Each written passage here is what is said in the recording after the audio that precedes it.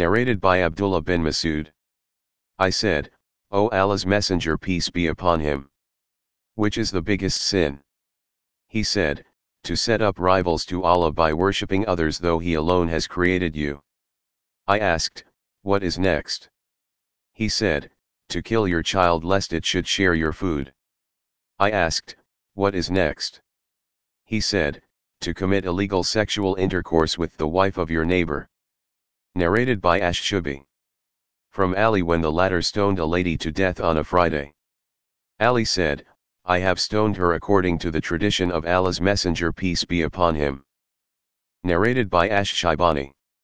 I asked Abdullah bin Abu Awfa, did Allah's Messenger, peace be upon him, carry out the Rajam penalty, means stoning to death? He said, yes. I said, before the revelation of Surat an-Nur or after it? He replied, I don't know. Narrated by Jabir bin Abdullah al-Ansari. A man from the tribe of Bani Aslam came to Allah's Messenger, peace be upon him, and informed him that he had committed illegal sexual intercourse and bore witness 4 times against himself.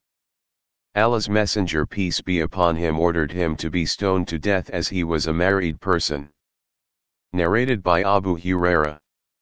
A man came to Allah's Messenger, peace be upon him, while he was in the mosque, and he called him, saying, O Allah's Apostle, I have committed illegal sexual intercourse.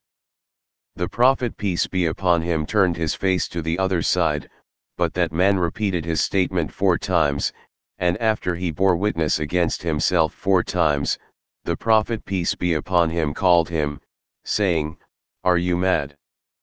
The man said, No. The Prophet, peace be upon him, said, Are you married? The man said, Yes. Then the Prophet, peace be upon him, said, Take him away and stone him to death. Jabir bin Abdullah said, I was among the ones who participated in stoning him, and we stoned him at the Musalla.